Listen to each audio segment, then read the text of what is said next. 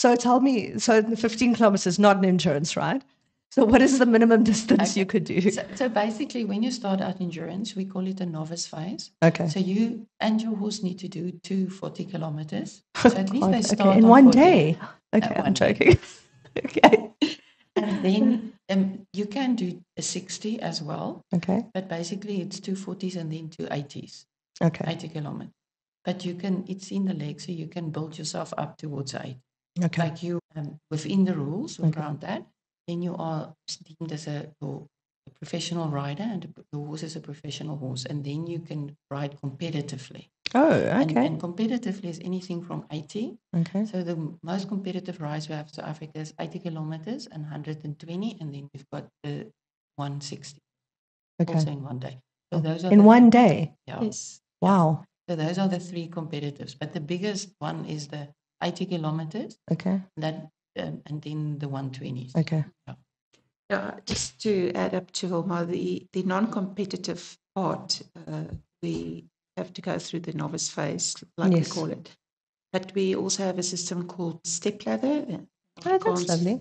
Traplier, where you can stop after a specific leg. So if you feel that you can only do 40, then you stop, but you have to go through the vet check and you need to pass. Good. Okay.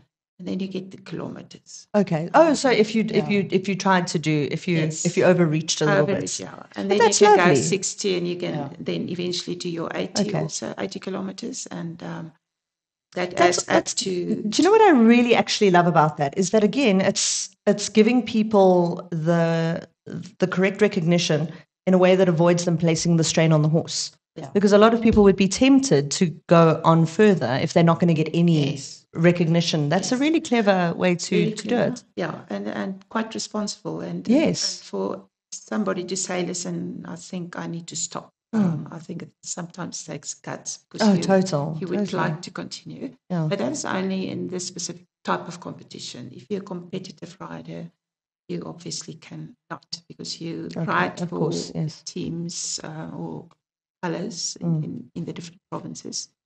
And with that, you can only retire as a rider, or you can obviously get disqualified.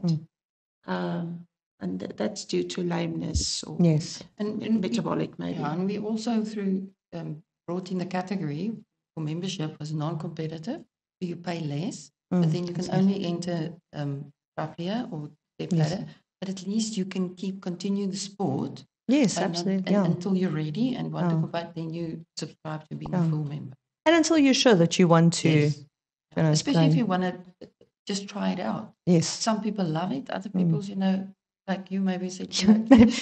Listen, I'm now. I want to. I have to find a horse that I can persuade to do 40 kilometers with me. It sounds. You don't get to do a what did you say, traplier after 15 kilometers? No. What we'll suggest we have some 40-kilometer rides. It's only 40 kilometers that's split into 2. That's lovely. Okay. We'll get you to enter on Traplier for 2020. Okay, that sounds about right. Yeah. Sorry, I just need to add specifically with the non-competitive riders also, when you've got a novice horse, you're also not allowed to go over 16 kilometers an hour. Oh, which is if you go 1 second over your timing, which is normally 2.5 hours at 16 k's an hour, then you get disqualified. Okay. So it tried to keep the members also and the riders to pace themselves. That's great. That's really. And we also have race periods, depending on where your horse are in the area. Okay. That after a certain 80 kilometers, a novice he has to race a certain period of days before he can. Oh, that's fantastic. Yeah. And even if they get injured and they keep on injuring, the period gets longer. Okay. And to prevent them from just entering every time and trying to. Yeah, absolutely. That's good. That's amazing regulations.